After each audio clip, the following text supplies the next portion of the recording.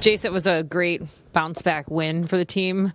A lot to like, but had a somber ending there towards the end with Royce. What is the latest with him? Yeah, he came out with some tightness in the left hamstring. Obviously, fouled that ball off down the right field line, kind of grimaced a little bit, and went out there and left hamstring tightened up on him. So right now, day to day, and we'll see over the next couple days how he responds.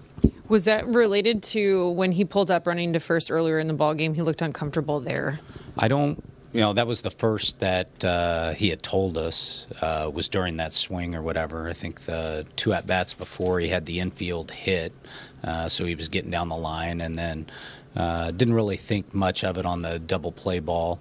He let up a little bit, but he's been battling some bruised heels, things like that. So we didn't think much of it, and he didn't say anything until that foul ball down the right field line.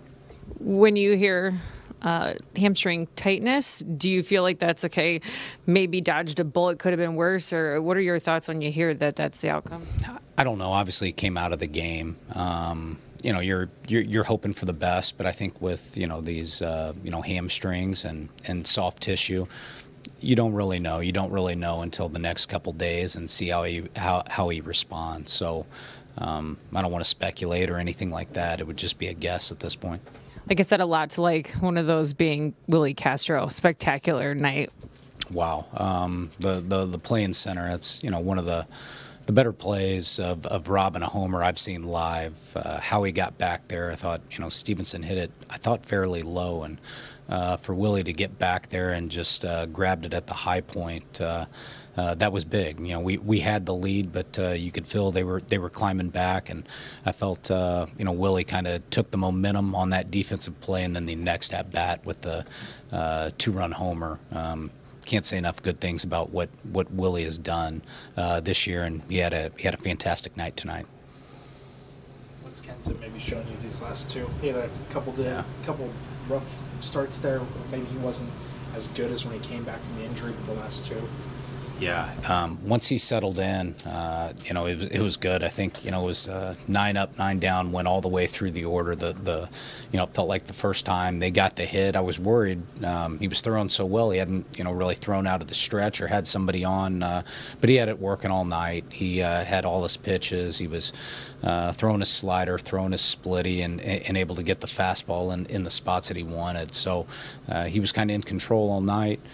Which was great. It bought our offense some time to kind of chip away. It's always hard facing, a bullpen day. It's constantly moving, but I felt Kenta gave us a chance to kind of chip away, and you never know for sure. We felt Lively at some point was going to do the heavy lifting of the game, and we were able to kind of ride it out and get a run here or there and just add on.